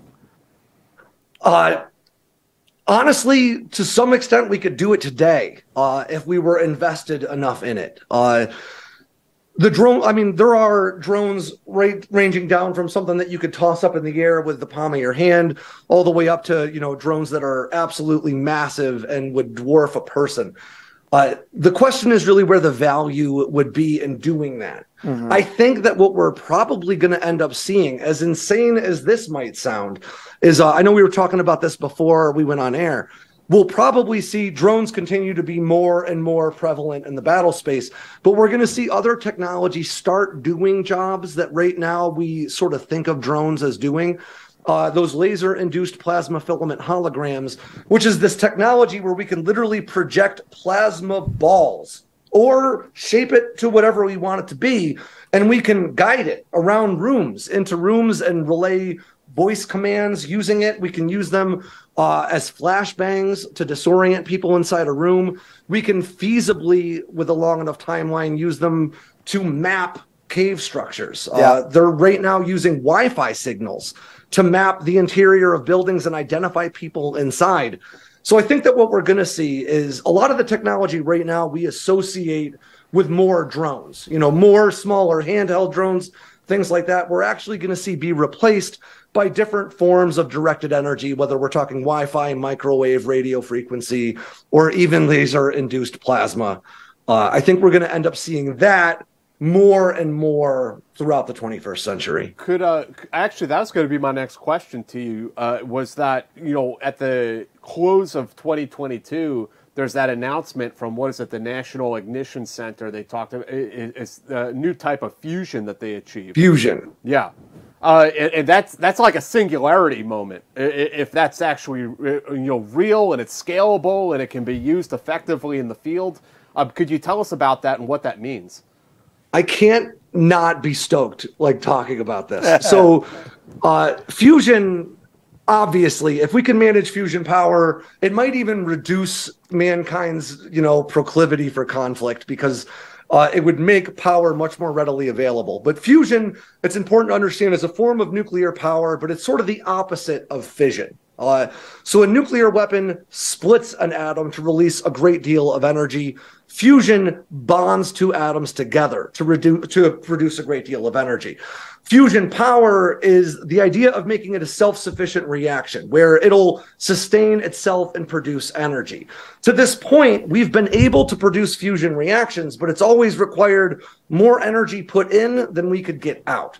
Just recently, they reached net positive, where the amount of energy we needed to use to encapsulate that fusion reaction was less than the amount of energy that the fusion reaction actually produced. Now, there are obvious implications for literally everything, not just defense. But I can tell you for sure that both the U.S. Navy and Lockheed Martin have containerized fusion patents that have been on file since 2018 or prior. Lockheed Martin's patent actually even includes an F-16 to show that they could create a containerized fusion power source small enough to fit within the fuselage of an F-16. The Navy, actually, with their fusion patents, they even included, and I swear to God, I sound like I'm making this up, but time-space modification weapons. The idea that you can produce enough energy using these reactions, theoretically, that you can, sort of leverage E equals MC squared to find that bridge where energy becomes matter and vice versa. And, that's a significantly more powerful weapon than a nuke, obviously. Fusion could literally change everything. We tried to use atomic power for aircraft in the past. The NB-36 was the B-36 Peacemaker that we literally put a nuclear reactor in on a hook. We hung it from a hook, and we would lower it through the bomb bay doors into an underground bunker when it landed. It flew a couple of times, not under atomic power, but with the reactor online. But the problem is that if you crash that thing, you really create a huge problem, right? Radioactive fallout. Russia's Skyfall missile, just like America's SLAM missile back in the 50s, are nuclear-propelled missiles that theoretically have unlimited range. The problem with them, again, is that nuclear reactor. Russia had one blow up on them in 2018 and kill a bunch of their scientists. We stopped building them because we figured out that we couldn't fly this missile over any allied countries on its way to a target because it was just dumping radioactive material out the back. Fusion could solve all of those problems. We'd be talking about aircraft that would never need to land, never need to refuel, submarines, aircraft carriers, battleships, you name it. It wouldn't need a fuel source anymore. Especially when we're talking with drone platforms. At that point, you're talking consistent, nonstop ISR access. We could be using aircraft for the same things that we use satellites for right now.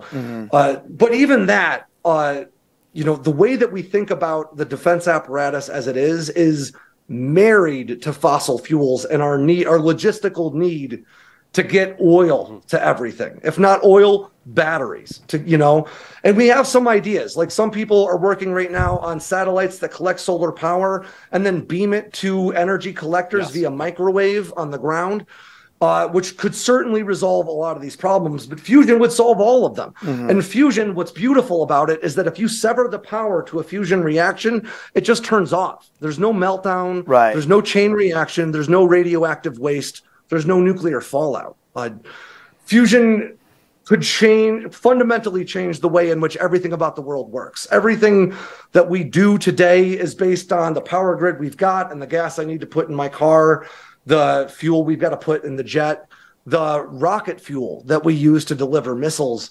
If we had, not limitless, but practically limitless, cheap, reliable energy produced by fusion, it would change everything about the way our defense apparatus functions at such a fundamental level that it's difficult to picture what it would look like after. Well, it would be Star Trek. I mean, it would be a post-scarcity world, right? In a big way, it would be. Yeah, where space exploration. A lot of the conflict we have today is just based on, resource scarcity. If it's not fuel, it's water. If it's not water, it's money. If it's not money, it's whatever. Resource scarcity is the basis for a lot of geopolitical conflict. And fusion would not solve that problem overnight. I think that it is very much more likely that we would see it in defense applications before we'd see it in civilian applications, because there's a budget to throw at it to solve these problems. Whereas right now, with the American power grid needs lots, but we're not funding big changes, But eventually, but the DoD about throw money at a problem. Eventually, though, we would be talking about no more coal, no more nuclear power. I mean, maybe not even a need for solar or wind. That eventually, our homes are powered by this type of technology. Yeah, and I mean, again, like everything about our transportation system, everything about our logistics supply chains, everything is tied right now to the logistics surrounding keeping things running. And fusion could solve all of that.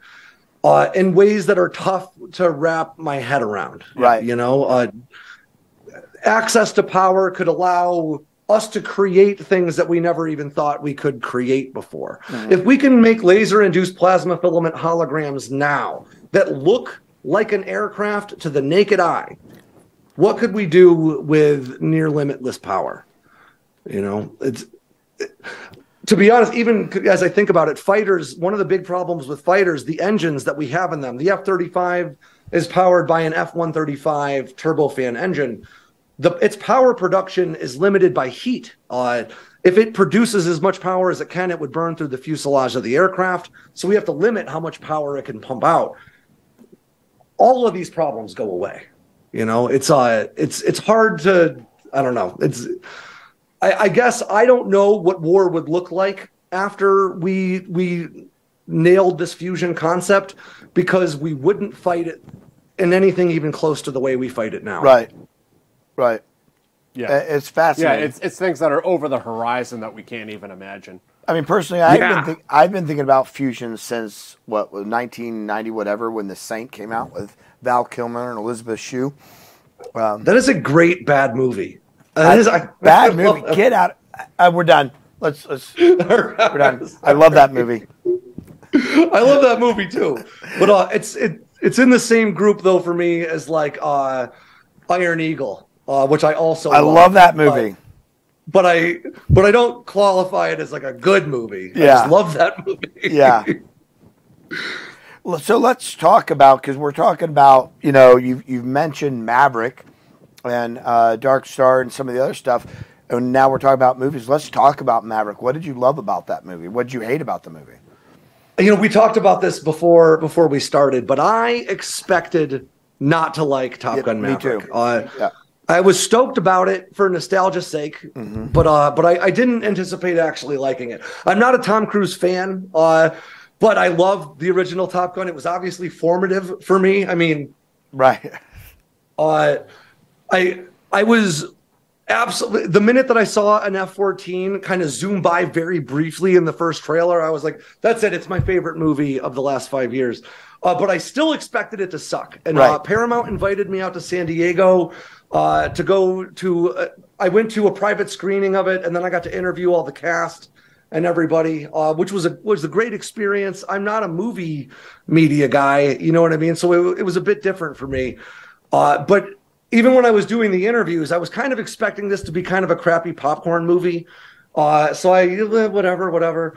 And then we went and watched the movie, and I think my favorite part of it was that the very beginning, the opening, is exactly the same as the opening in the original Top Gun. Yeah. With the exception of their Super Hornets that you see instead of Tomcats. They added women to that little splash screen at the front, and they fixed one copy editing error that was in the original. But it was the same, you know, as soon as you got in. And then I do have to point out that entire movie wouldn't have had to happen if they just called the Air Force. Like, the B-2 could have accomplished that mission without any drama whatsoever. And it's also absolutely lunacy that they're planning for this incredibly important operation was just like two generals called in a really old and objectively shitty captain. And they were like, what do you think? And he was like, oh, well, the F-35 won't work because they're jamming GPS. So we should try using nonsense. I don't care. It was an awesome movie. The scenes where, you know, he's training them to fly, they violate a lot of things like the training bubble and stuff. I don't care. Right. Awesome. But the best part of that whole movie for me, I did very much enjoy Dark Star, but watching an F-14 shoot down two Su-57s in a close quarters dogfight is as close to porn as I have ever seen in a crowded room with my pants on. It was amazing. The Su-57 is probably a somewhat capable aircraft, but it's not particularly capable. And through the whole movie, I was like, they keep talking about it like it's the boogeyman. Right. It's got the same radar cross-section as the Super Hornets that they're flying. It's not that good. But then when they shot two of them down with an F-14 that they stole from Iran, and then shot one more down with a Super Hornet like it was nothing. I derived a great deal of satisfaction out of that just because of all the Russian trolls that comment under my stuff. But I do have to say, spoilers, sorry for anyone who hasn't seen it, but the Dark Star exploding, as I told you, there's no way Maverick survives that unless maybe it had an ejection capsule like, the B-58 Hustler used to have. But I think that maybe it's more likely that the whole movie that played out after that, all the unrealistic parts about them asking this captain to fly this mission, and somehow managing to defeat the laws of physics, to use his own flares to take out a missile before it shot down his friend. All of that is just his fever dream as he's falling out of the sky from 85,000 feet. As he's disintegrating. Yeah. But it's the last of his brain synapses firing as they turn to ash. But I loved the movie. I really did too. I went like, as an 80s child, I was like, oh, here we go. Somebody else trying to make money from a popular franchise. Yep. But no, it was a lot of fun. And the diner. I can say. Oh, go ahead. I was going to say the diner scene. Oh, please. No, by all means. No. I know that it wasn't the same boon for recruiting that the one in 86 was. Right. I recently got to have dinner with one of the guys in charge of the Navy recruiting campaign advertising stuff. And he was really disappointed to report that he's like, we used to be able to set up tables out front of Top Gun, but it didn't do it this time. But who knows? Maybe it'll just take a little while. One hopes. Hopes. Sorry, you were saying when you walked into the diner. We will have people on the Team House in 2035 and be like, the reason why I joined the Navy was because I saw Top Gun Maverick. I guarantee you it's coming. Well, I mean, I can't believe I'm going to tell you this, but I joined the Marine Corps almost entirely because in Doom the movie, The Rock punched through a wall and said, "Semper Fi, motherfucker." And I was like, now I have to join the Marines. I don't have a choice now. I'm going to go join the Marine Corps, and I did. It's an effective. I mean, it is an effective recruiting tool. I mean, I think that the Rangers really missed out with Heartbreak Ridge by not cooperating with the producer. So they basically made it about Marines who had done what the Rangers had done. And I gotta point out here while we talk about this, because the bad faith argument about what we're discussing is always that this is propaganda, right? And it is, absolutely. But people don't understand that in the United States, this is propaganda where these movie studios are independent organizations and they approach the DOD and they say, we want to make a movie that looks like this. Can we use your airplanes, your helicopters, your troops? And the DOD says, well, yeah, but there are conditions. Mm-hmm. In China, they literally tell you what the movie can be. Right. And that's very different. American movies frequently make very significant changes to benefit the Chinese, not audience, but censors. Right. The Red Dawn remake, that entire movie was filmed using China as the bad guy. And then because Chinese investors were mad, they went in and used CGI to change all of it to North Korea, which made no actual sense. North Korea is not going to invade the United States. Marvel has been accused of whitewashing repeatedly because they cast, Tilda Swinton as the Ancient One, traditionally a Tibetan character. It's because the Chinese censors would not allow a prominent Tibetan character in a movie they'd release in their markets. Well, Disney, not just Marvel, but Disney has done that consistently. 100%, absolutely. 100% Disney wants the Chinese market, and they will do anything the Chinese government tells them to do. I love the American movie posters where right. the black character is prominent, right. but the Chinese posters, right. they're like down he's here like the this side. tiny figure blended in the background. Exactly. Speaking of the Chinese media, though, so China did produce their own supposed to be equivalent movie to Top Gun that was going to prominently feature their J-20, the Mighty Dragon, China's first stealth fighter. And then after Top Gun came out, the Chinese government wouldn't allow the studio to release the movie because they said the special effects were embarrassing. So the Chinese government won't even let you release a completed movie that they helped you produce because they're mad that it wasn't as good as the Tom Cruise movie released Damn. by the United States. Damn. People are very eager to call out the United States for its bullshit, and that's fair and appropriate. But we're so eager to call out the United States that we fail to recognize the very apparent insanity that's happening, right on the horizon. We're so eager to call everything American propaganda that we don't think about just how much propaganda we consume. Right. And I mean, speaking of China and its influence on our movie industry, again, like mad props to, whether it's Tom Cruise or Bruckheimer or whoever, because they wanted to strike. They basically told them, we won't air this in China if his flight jacket has the Taiwan flag. And like, oh well. Well, no, they did. Yeah. They did take it off. You remember? They digitally removed it, and then the first trailers came out, and people freaked out. I actually wrote a story about it that's up in Business Insider about how this was kowtowing to China.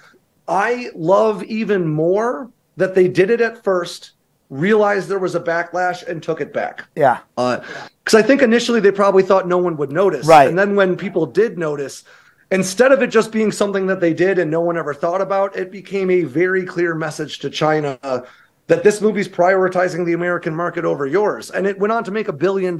Yeah. So let that be a lesson, Dwayne "The Rock" Johnson. You don't have to make a crappy movie just so that it'll get, it'll make $300 million in China. I read that what's going on is that the Chinese their domestic movie production facilities have scaled up to the point that they are really just interested in airing Chinese films now. They're not so interested in importing American films. And that's why the American film industry now is starting to say, well, okay, we're not going to bend the knee to China because we can't even get our movies in their theaters anymore. It doesn't matter. I am all for it. Yeah. I don't feel like Disney has gotten that message yet. We've gotten so many bad action movies in the past 10 years. Because it's all just special effects set pieces with a plot that's just to connect those set pieces because it's all going to be done in voiceover, for half the audience who's going to see it. I'm all for it. And likewise, I don't want to see Jackie Chan in another freaking movie. No, fuck Jackie Chan. Soon. I loved Jackie Chan when I was a teenager.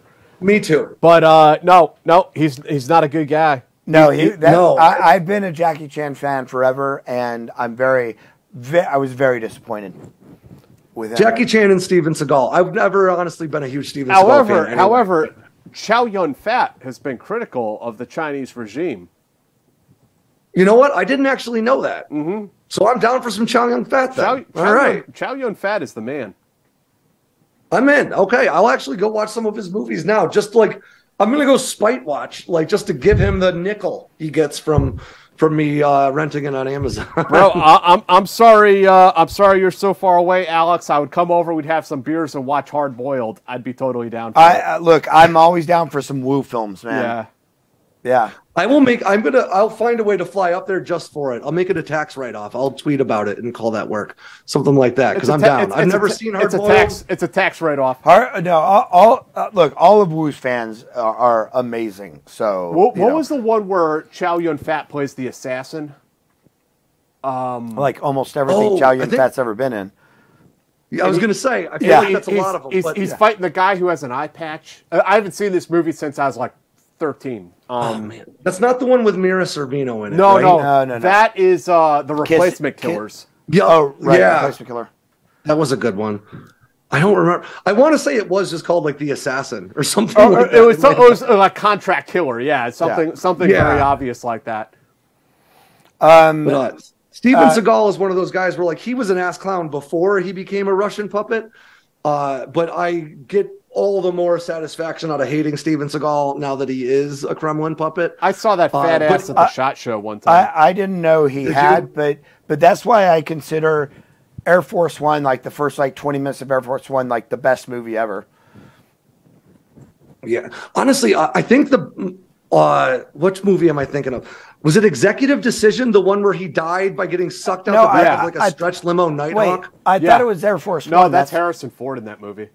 Oh shit! Okay, wrong. Yeah, he's right. It's Executive Decision. So it was Kurt Russell. Yeah. Then that's what I'm talking about. Can we talk about how they fit 10 guys in the back of an F-117 Nighthawk, first of all. Yeah. Which just that just doesn't happen. The conservation of matter, you can't do that.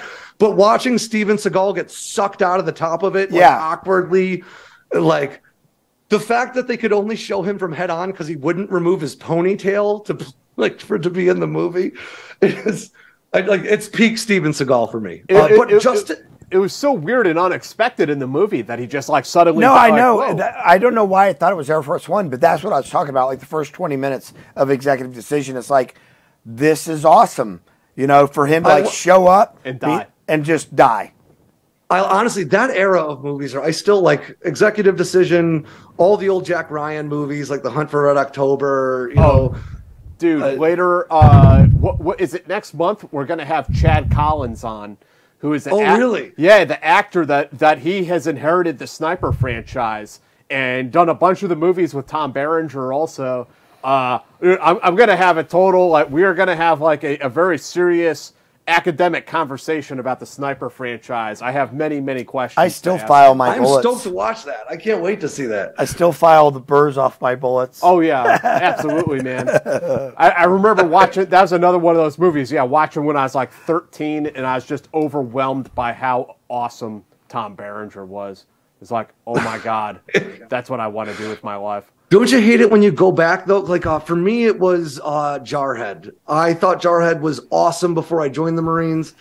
And then when I was like a corporal, I went back and watched it, and I was like, what even is this? The conflict of this movie is just that you're sad that you didn't get to shoot a guy? Welcome to every Marine ever. When I watched it as a kid, although I will say, at the end of the movie, when they're all like out and they're like at their buddy's funeral, and Jake Gyllenhaal has like a big mop of hair, I was always like, that's gross. I'm never going to be that guy. And then I got out and I got fat and grew a bunch of hair. And I'm like, okay, so it wasn't entirely unrealistic. But like, I don't even watch most military or like. No, I don't watch any of them now. Like I can enjoy an over-the-top action. Like I just recently watched Bullet Train, which was a fun romp. You know I haven't seen that yet. Is that good? It's a lot of fun. I'm surprised that I think the same person who did John Wick did that, or there was because some of the gunplay, like. Not the gunplay, but some of the stuff, mechanics of operating the gun was off, which was surprising to me. But I can handle like if that's what you're going to be and you embrace that, then I can enjoy all that. But most modern military movies, I can't even be bothered with. Don't even bother. My friends tried to show me Green Zone one time, and I'm like, this is so dumb. No. This is horrible.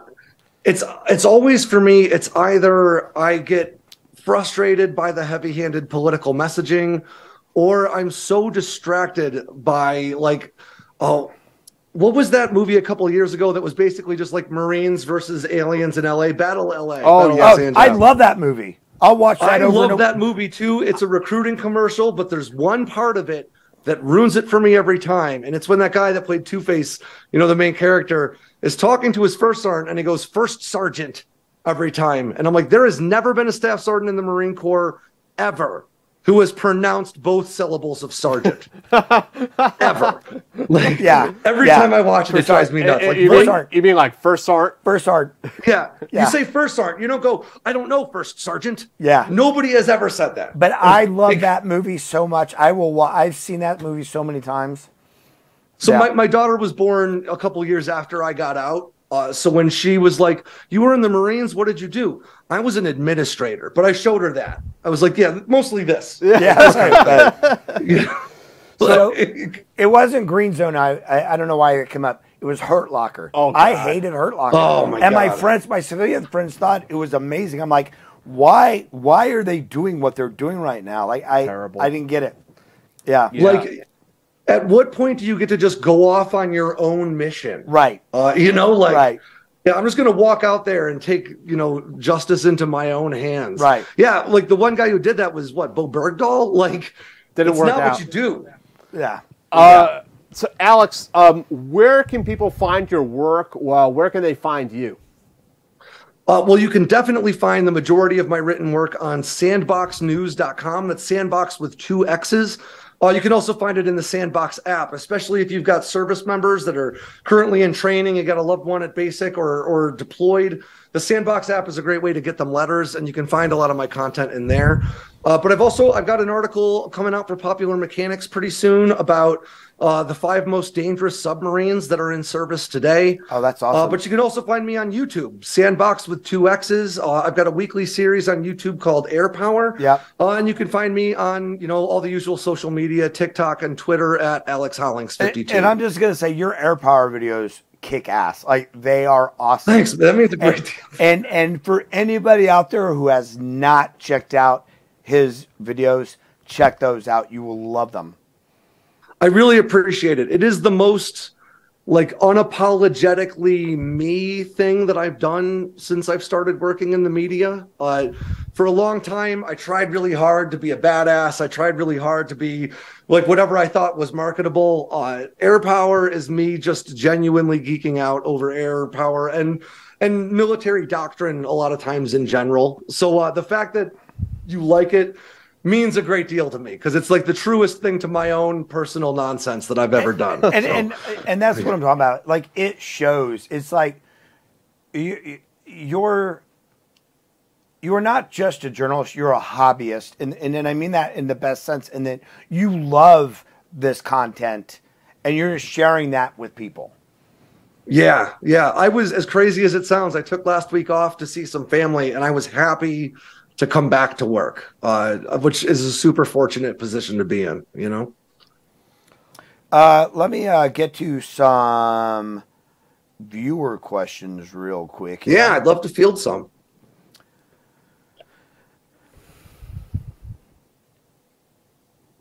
So, is everybody going to ask just where I got this? Because that's the most common question that I get on TikTok. Amazon. You can get all kinds of cool stuff like that off Amazon. That's also where I got this, 30 millimeter round for the GAU 8 Avenger that the A10 fires. Everybody asks where you get this. Amazon too. So that's very cool. Now, we will say that you should not have TikTok on your phone. You should delete I agree. it. You should delete it. But if you do have it, where can they find you on TikTok, Alec? So you're right. I avoided TikTok like the plague, not just because it's a Chinese data collection tool, but also because I'm old and I fear new things. But then work told me that I needed to get TikTok on my phone. So I said, fine, I'm not going to try hard. I'm just going to record myself talking about crap. And for some reason, that's been very effective. And now I've got almost 90,000 followers on there. Holy shit. You can find me at Alex Hollings 52. I do this. I just rant about different aircraft platforms. I try my best a lot of times to talk about common myths that people have about the defense industry and aviation specifically, whether we're talking about the problem with the media coverage of hypersonics or just the pervasive myth that the Nazis invented stealth, which drives me nuts. Or today's TikTok was about how people think that the A-10 would stall if you kept firing it for too long and sustained fire, which is not true. So I have a lot of fun on there. But if you don't like TikTok and you don't want to go there, I totally get it, because I wouldn't be probably if work didn't make me. So if you have TikTok and you refuse to get rid of it, you should be watching Alex and not e-girls. Please do. And not e-girls or e-boys. Or watch Alex and e-girls and e-boys. Every once in a while you need a break. You want to learn something about the F-15, then you can go right back to furries and whatever. Right. Right. But for real, I derive so much of my personal self-worth from that stupid number on my YouTube and my TikTok. So please feel free to go and click on it so that I feel some semblance of satisfaction, until 10 minutes later when I decide the number's not high enough again. And that's Alex Hollings 52. Yes, Alex Hollings 52. I think that's also my Instagram handle, but to be honest with you, I don't really post much on Instagram. I just kind of go in and scroll around. So Twitter and TikTok are probably the most likely places that you can interact with me, and YouTube obviously as well. Spencer Devins, thank you very much. Is there any evidence that the AFRL rocket cargo program will evolve to transporting humans for DoD in the future? Entirely possible. I don't want to say yes, because as far as I understand right now, that's not a part of the steps, the plans for it. I think that its value really will, more so than being transporting personnel, it'll really be very rapidly resupplying people anywhere on the planet, which is huge. You guys can speak to much better than I can. But especially special operations units, or for instance, Marines operating in Syria, they tend to be isolated from support to a large extent. And in this modern era where we're going to be operating special operations, especially in Africa more and more, as we're sort of competing in terms of spheres of influence with China and providing support for counter-terror operations and counter-extremist operations, the idea that you can get equipment and supplies, ammunition, whatever you need to someone, anywhere on the planet in a matter of literal minutes, maybe a few hours, I think that will have such a dramatic effect on the way that we conduct operations that transporting personnel isn't going to be a high priority. But as that technology matures, absolutely. There's no reason why they couldn't. Great question, by the way. Ian Hutchinson, thank you very much. Are these engines meaningfully different from the SR-71, J-58, or just modernized version? Thanks, Alex, and good to see you. I recognize the name. Good to see you too. And that is a great question. The J-58, which is the engine that powered the SR-71, is commonly called a turbo ramjet rather than a combined cycle ramjet. It operates a little bit differently, but in a very similar way. Basically, it operates like a regular turbofan for the most part until you reach up over Mach 2.2 or so. And then it's got six tubes that go from the fourth stage of its compressor back directly to the afterburner. So that fourth stage of the compressor is very early in the compressor cycle. It's sucking all that air in, but at that speed, you're limited by how much air the turbofan engine can swallow. So it bypasses the turbofan engine and dumps that cold air directly into the afterburner, which serves both to cool things down so that you can produce more power, but also that's more air to mix with the fuel that's already being sprayed in from the afterburner to produce a lot more speed. So we call it a turbo ramjet because it functions similar to a ramjet, but it isn't technically speaking really a ramjet. These combined cycle turbofan ramjets work in a really similar way, but instead of having those six pipes that bypass from the compressor, they bypass the turbofan entirely and basically use that turbofan engine as, in Hermeus's case, it's the dissipator that slows the airflow to subsonic speeds.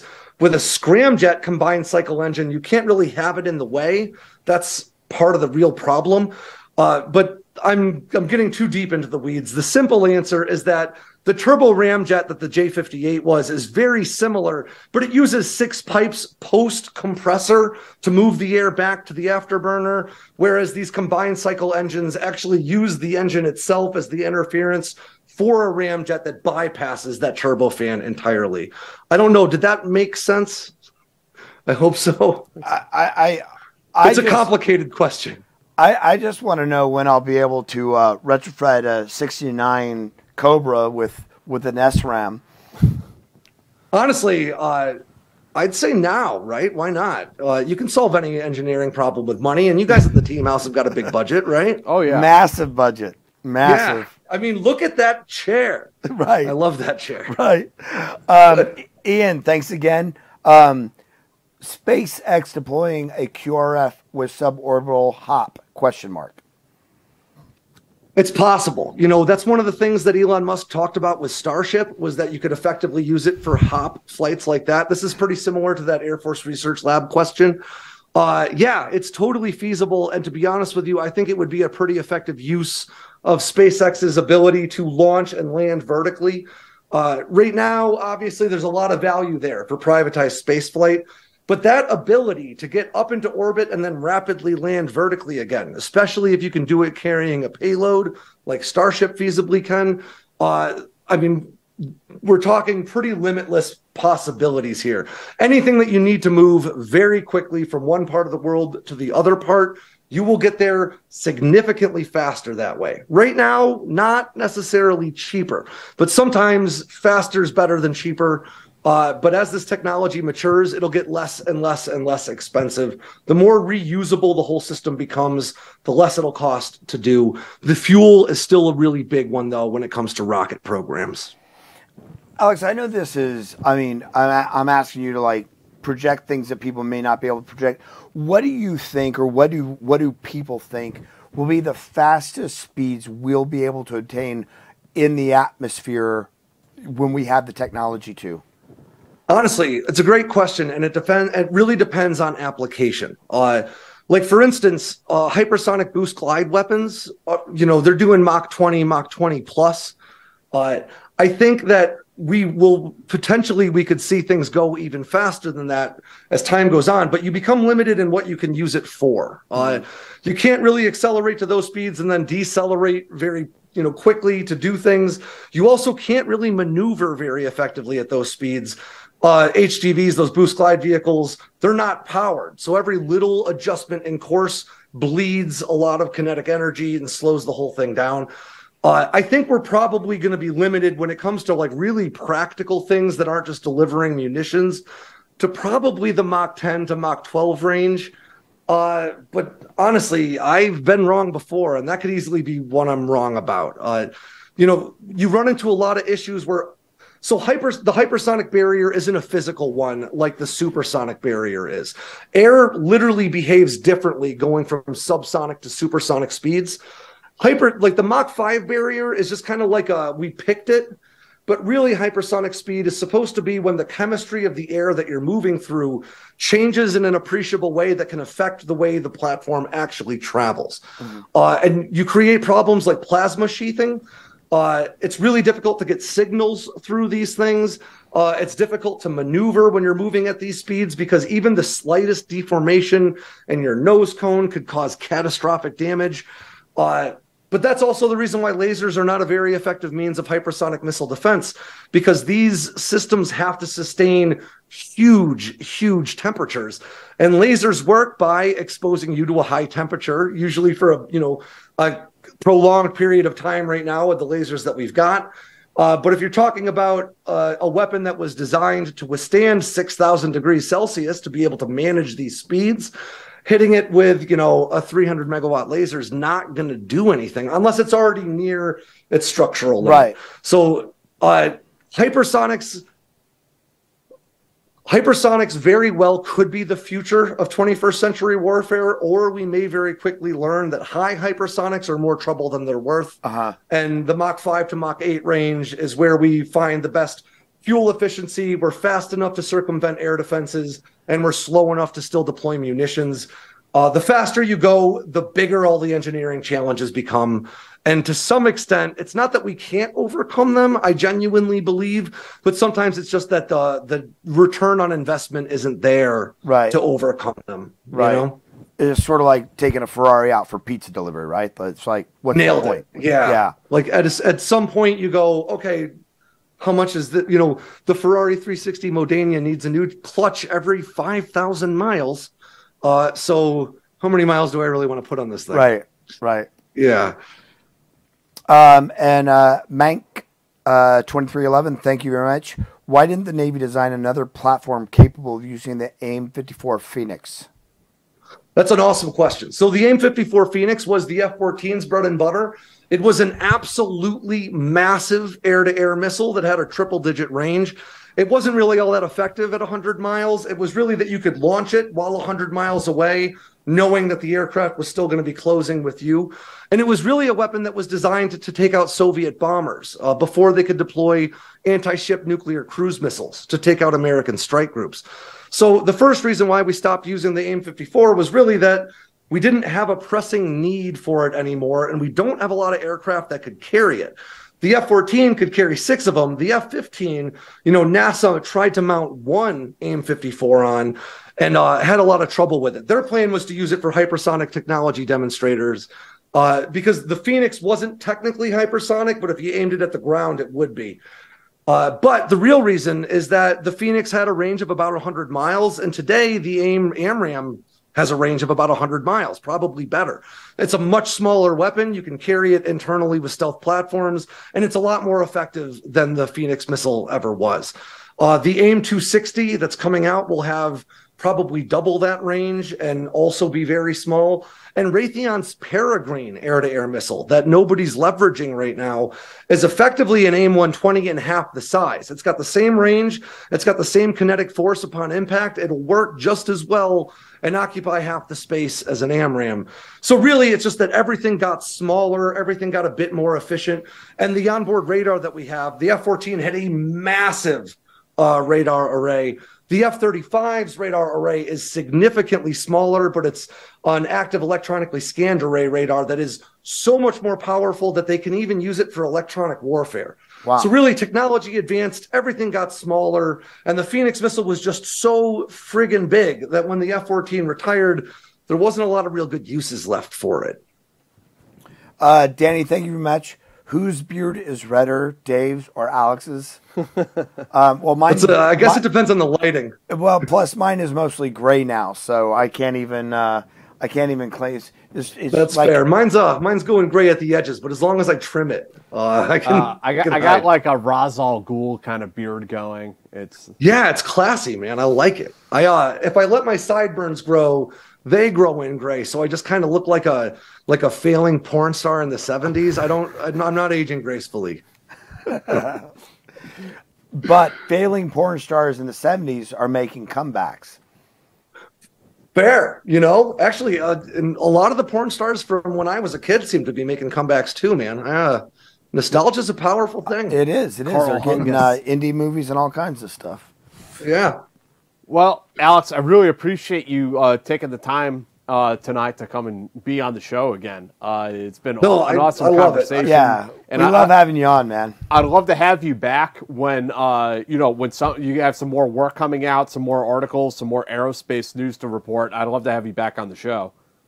Yeah, by all means, I'm happy to be here. I love talking to you guys. This is a blast, and I mean, Dave, this is fairly new for you, but Jack knows well that it's easy to get me talking. It is a lot harder to get me to shut up. So anytime you guys want me. I'm the same way, so you don't have to worry about that. We'll have a 5-hour show some night. I guarantee you. So this Friday, we're going to have Mark Denbo on the show. He is an attorney who has been representing one of the Guantanamo inmates for I don't know how many decades at this point. So we're going to have him on the show Friday, and it'll be an interesting show, interesting perspective.